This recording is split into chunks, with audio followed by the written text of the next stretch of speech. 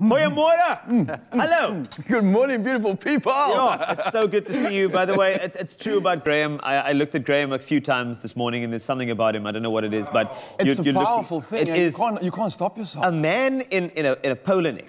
I'm just letting you know. Man's got some neck. I just want to look at your eyes, not even your neck, because it's covered.